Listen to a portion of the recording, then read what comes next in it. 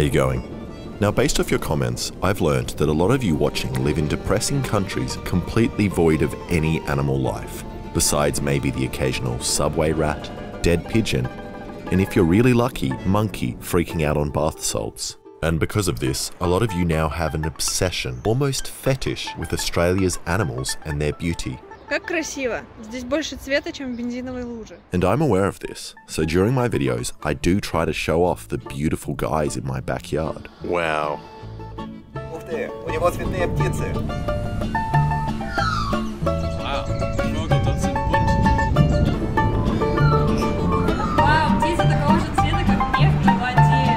But I've now realised this isn't fair to the ugly animals in my yard. So today, I'm going to share the top 10 weird animals in my yard that you probably haven't heard of and are kind of ugly. Alright, now the first animal on this list is the Aussie bush turkey. Bush turkeys are known to be incredibly dumb and greedy animals that will do anything in order to impress a mate. What I meant to say is, Lord's Mobile is number 1 on this list, and I love and is the sponsor of this video. Pay attention now on how you could win a prize of $10,000 cash. Lord's Mobile is a great strategy game and perfect to kill time. If I'm taking a break from working on videos, I can easily smash massive armies with a simple tap to capture, execute, or even ransom to other players. Lord's Mobile recently has its huge and exciting update, the Tower Defense game mode. This is totally different from any other gameplay we've seen in Lord's Mobile and puts a new spin on classic Tower Defense gameplay. It includes 3 awesome challenges. My favorite is to destroy all the enemy towers to win. Enemies will keep coming as long as the towers still stand. This is the hardest one. Smart people can defeat the enemy's stronghold and clinch victory. For the $10,000 cash giveaway, there are 2 ways to win. Click the link in the description below and we will randomly choose 3 players in top 5 might rank to win $500 each. You can increase your might by building your kingdom and leveling up. Every time you upgrade your castle here, you can also spin the lucky wheel and get the chance to win remaining cash and other awesome prizes. You just need to download the game using the link in the description to win $10,000 cash. Remember to log in the game as much as you can to see if you've won. $350 Lord's Mobile gift packs will automatically be offered to all participants that use my link in the description below. Oh, and the sponsored segment is over.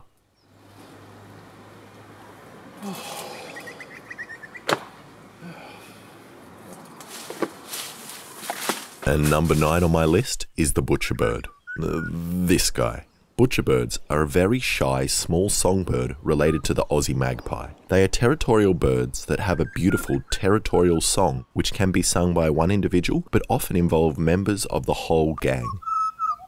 The individual members each have a different section to sing, and if one of them stuffs up, they get evicted from the show. I'm lucky enough to hear all of them rehearsing this song right outside my bedroom window at 6 AM in the morning when I've had too much to drink. Also, just like the Aussie magpies, they're kind of dickheads and enjoy swooping people, which I actually really respect. But they get even more sadistic than the magpies. The butcherbird gets its name from its terrifying way of feeding, which strikes fear into the heart of every other bird.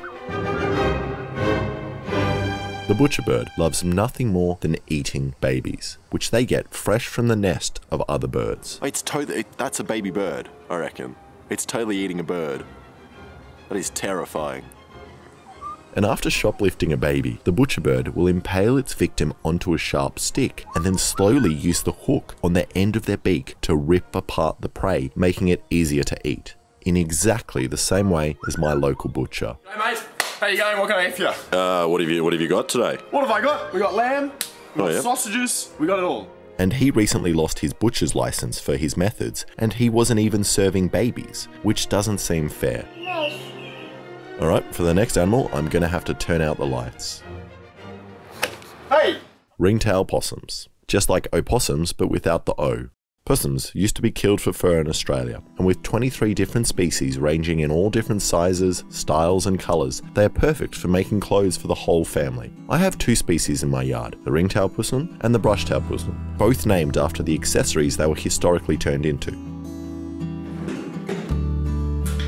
These possums are most active at night, where they will walk around strutting their stuff on top of fences, electrical wires, and anything else they can walk along. And even though you always see them balancing on top of things, they never look happy up there and always look like they want to come down.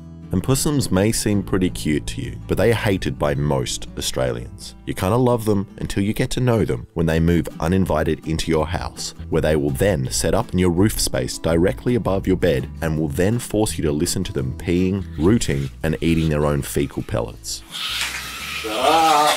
And then, if you ever have the misfortune of coming into contact with one at night, you will experience their advanced defense mechanism, where they will suddenly freeze up and look you dead in the eyes. And before you know it, you're non-consensually engaging in the world's longest staring competition with a marsupial.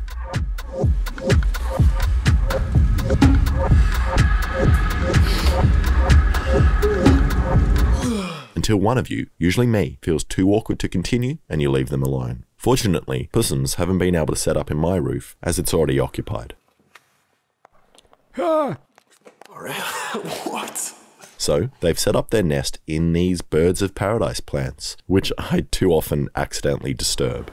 Never seen that before. No, so cute. We should reenact the Vietnam War more often. Ringtail possums usually house their babies in a nest made out of leaves and twigs, which is a similar size and shape to a soccer ball, which is usually made by the dad possum. The male ringtail possum is the only possum in the world known to look after and raise his kids, which is much better than most other mammals, including my dad. But I'm a grown man now and I don't let that kind of stuff get to me. I have nothing but admiration and respect when I see good parenting and a caring family. This is probably the strangest animal in my yard, as I have no idea how it got here, I didn't put it here, and my pond definitely hasn't been around long enough for the fish to evolve. So either it was hitchhiking on one of these prawns, or God is real. And I can't really tell what fish it is. Most likely a minnow, I think. A lonely, lonely minnow. Just chilling in the pond, all by himself, fighting off tadpoles, lizards, and cats. Yes.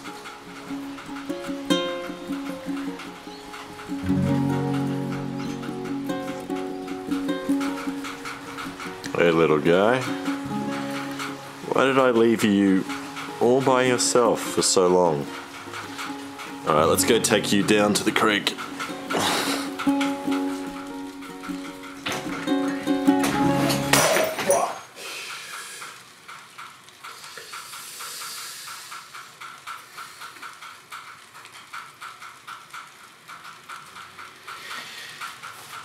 Well, making nets and webs is pretty intense and a frustrating job. First, you need to pull a ridiculous amount of silk out of your ass, then find the appropriate place to anchor the web to, and then you need to wait patiently for the bugs to come to you. So, one entrepreneurial spider decided to skip the middleman and just make a web that it can bring to the bugs. The net throwing spider is a very common spider in my yard that I usually find under this wheelbarrow, on the bushes, on this window, or on my leg. This guy is around 4 to 5 centimeters long with eyes that must weigh more than his whole body.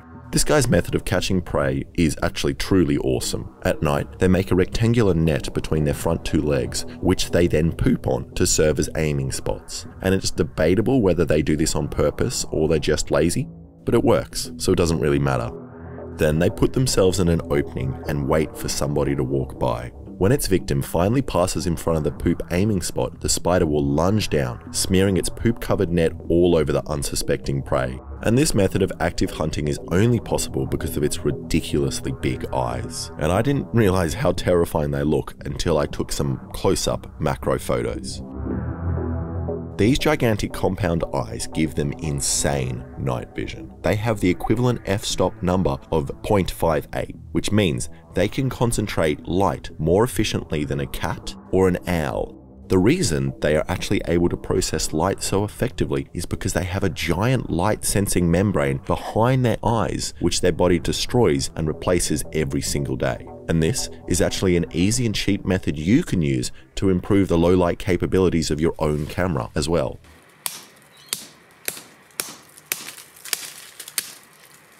And at the moment, this is the only one I could find in my yard, which is dead in the net of a smaller spider. So I guess you're not so smart now, Mr. Entrepreneur.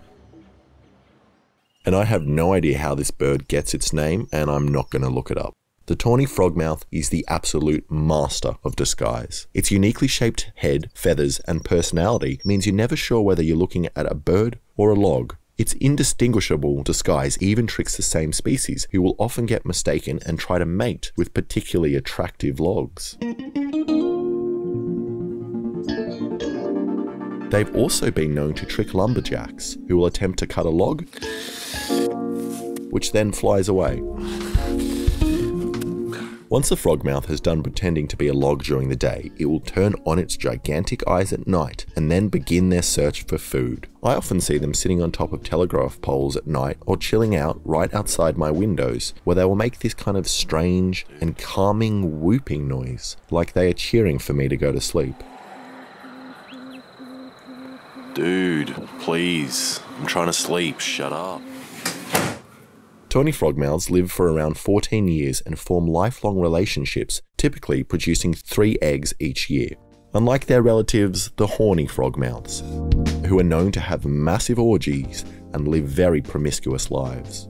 And even though the tawny frogmouth has 2 to 3 babies a year, they still haven't mastered the nest building process and kind of just chuck a few sticks together on some branches without any arrangements and nothing to secure them in place, which means often their babies will just fall out of the nest.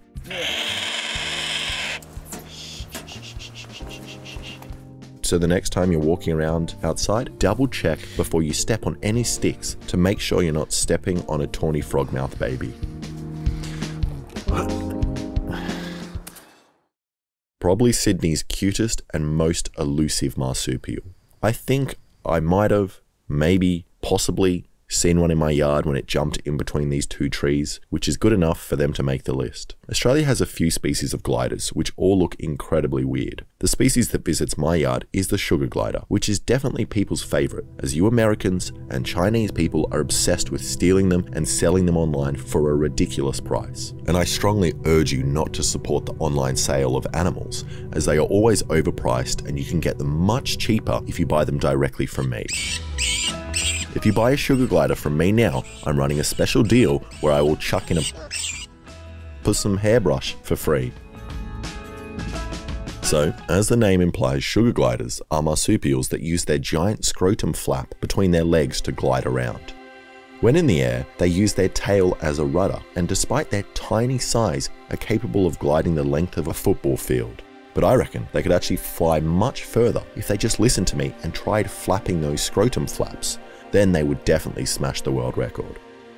These gliders like to nest in eucalyptus trees in groups of up to 12, sometimes huddling together to keep warm. And they used to be fairly common in Sydney, but because of land clearing and feral animals, their populations aren't what they used to be. So I decided to head down to the local creek to see if I could spot a couple. And when we arrived, we found something we weren't expecting to find. Oh my god. He's beautiful. I've never seen one in the wild before. Really? They're such weird looking creatures. Oh, so now he's gone into the ground.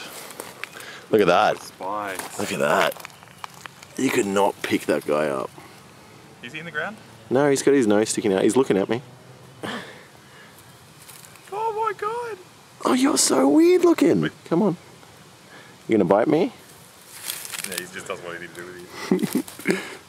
I want to see his face. It's very cute little face. He looks like a dick. Little dick nose. You got a little dick nose, mate. See you later, buddy.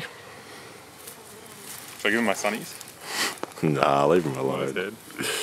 And then when night came around, we began the search for sugar gliders. Alright, so that is what we're hoping to find. But the only thing I found was lots and lots of spiders. That is a big fat juicy boy. Man, that's a fucking giant huntsman. And speaking of spiders, all the other animals on this list have been relatively big. But there is so much life in the garden that I can't see and don't interact with besides when I'm squishing them with my feet.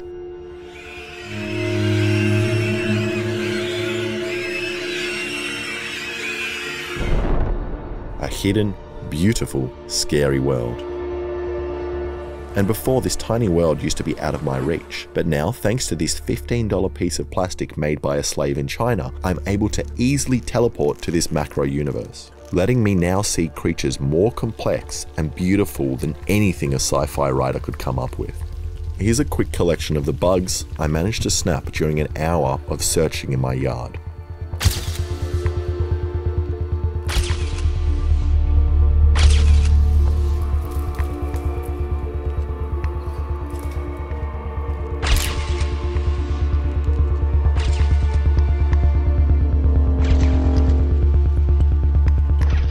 And out of the incredible tiny animals in my yard, jumping spiders are probably my favorite, mostly because they seem intelligent.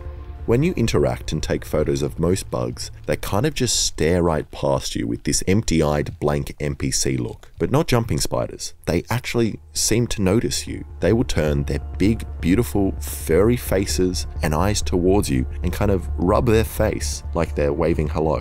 No other bug has ever said hello to me. Jumping spiders have 8 individual eyeballs which give them full 360 vision of the world around them. And they use these amazing eyes to hunt their prey, stalking them in a planned and intelligent manner. And you know, if you ever feel bored or lonely, I seriously encourage you to just search for bugs. Just do it. Just pick a spot in your yard, sit down, shut up, and I guarantee you, if you stare at one spot in your garden for long enough, you will find some pretty amazing creatures.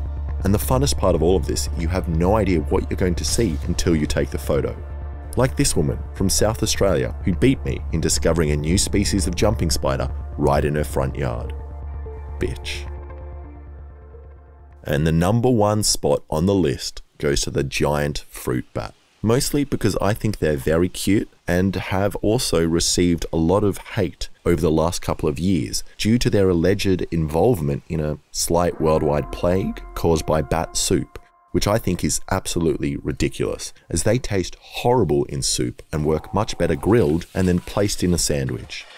What are you having? It's a bat sandwich. What the hell? Fruit bats are massive, absolutely gigantic, with a wingspan of over 3 feet. That is literally bigger than some of my subscribers. And unlike some of the other bat species out there who look like someone's hit them in the face with a frying pan, these guys actually have a very cute face and are very likable. And like the name implies, fruit bats eat fruit, which is why they occasionally visit my yard, as they enjoy eating the berries from this lily-pilly tree or have a little nibble at these lemons. I mostly don't see the fruit bats in my yard and more often hear them. Usually, again, when I'm trying to sleep and will hear screeching or a massive whooshing noise outside my window. But occasionally, when I'm lucky, around sunset, the bat colonies will leave the trees they've been hanging out during the day and fly right over my yard in the hundreds of thousands to go and search for food to eat at night. I also live near one of the biggest bat colonies in Sydney. You're all looking at me very unsure of what I am. And it's pretty amazing seeing how many there are and how they kind of choose to hang out together in a social way, kind of like us. And from a distance, there are so many bats that you actually mistake them for leaves on a tree.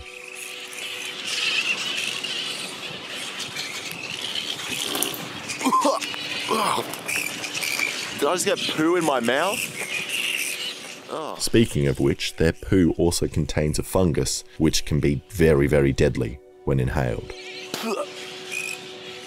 Thank you so much for watching. If you like that, please subscribe and check out some of my other animal videos.